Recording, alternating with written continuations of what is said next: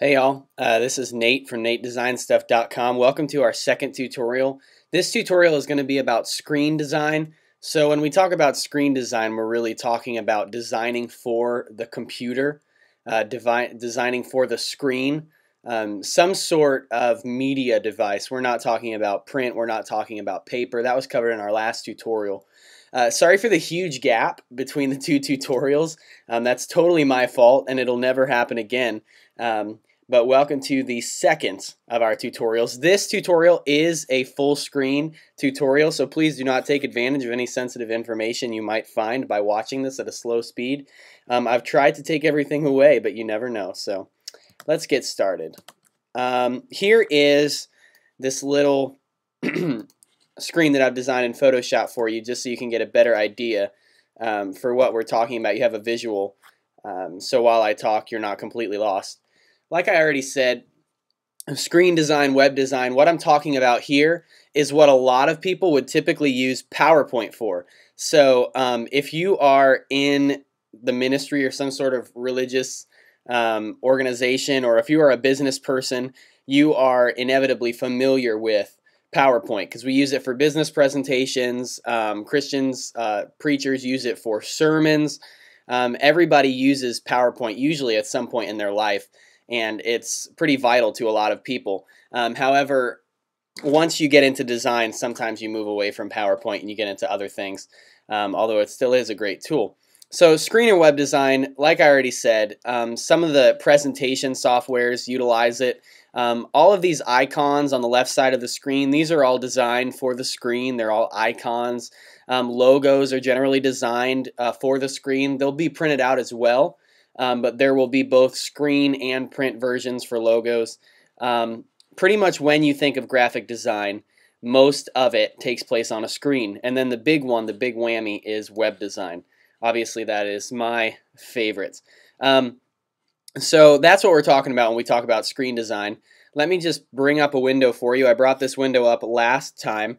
And to bring up this window, we're just opening a new Photoshop document. You're going to hit Apple N. Okay, so Apple N on a Mac, and that would translate to, I believe, Control N on a PC. So that's what you want to hit to bring it up, or you can come up here to File, hit New right here at the top, and that'll bring up this box, this beautiful, beautiful box. Now we want to name our new document. Let's just name it Screen Design. You don't need to set an extension, JPEG or anything, because that will be done later when you save it. So you just name it whatever you want to name it. They have a variety of presets. Here the web preset automatically generates a document that would work for screen design. Here you've got 640 by 480, 800 by 600, 1024 by 768. A lot of screens are at this resolution here. I know for my Mac, my screen resolution is much higher. I'm running 626. That's huge. I'm running 1680 by 1050 on my Mac. So if I want to design something full screen, let's say my background here, as you can see, my background is right here. That was designed at 1680 by 1050.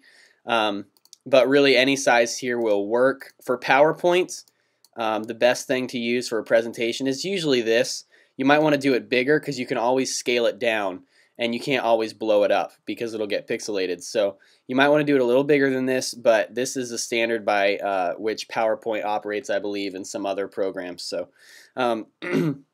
there's your width and your height. Notice it's in pixels.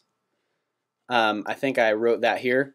Yeah, it's in pixels, not inches. When you're dealing with screen design, the computer screen isn't really concerned with how many inches you want to create, because it measures things completely differently. So pixels is what we want to measure it in. And just so you get an idea for what pixels look like, I'll bring that back up in a second. Here are pixels. I didn't show you this in the last tutorial. But these puppies right here, these squares, these are individual pixels.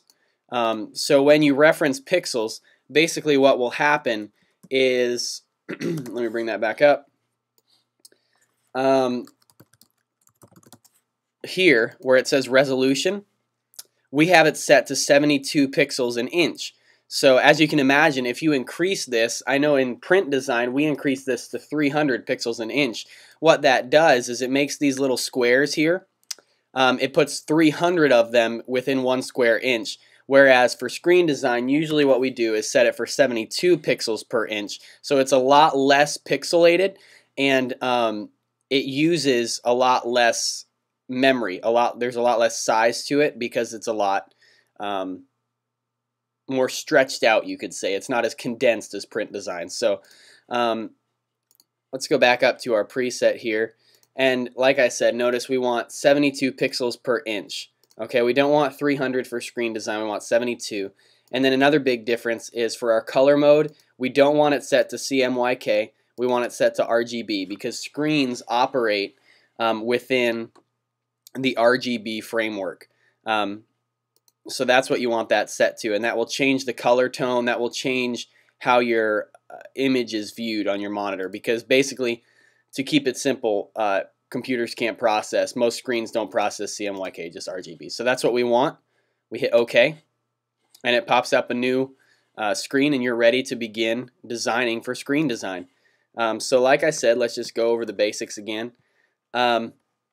Screen and web design deals with logos, web design, graphic design, all these icons, anything you see on your computer screen basically is what you're talking about with screen and web design. Or for the iPhone or for the iPod, that is also screen design. Okay, that's not print. You want 72 ppi, pixels per inch, or dots per inch, same thing. You want to go pixels, not inches. So when you set a size for your document, you're not going to say 8.5 by 11 for the screen, because your screen is not measured in inches, it's measured in pixels. You want RGB, not CMYK. You don't have to worry about bleeding. We talked about this in our last tutorial, where if you do a print document, you have to worry about what the printer is going to cut off from the edge of your document, so you have to compensate for that and leave room for that.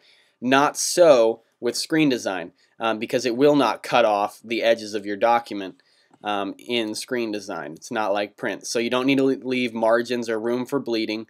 And then some other programs you can use for it, utilize for screen design, is PowerPoint, and I believe Publisher can also be utilized for screen design. So I hope that helps, just the basics for setting up a screen design, and I will see you guys on the flip.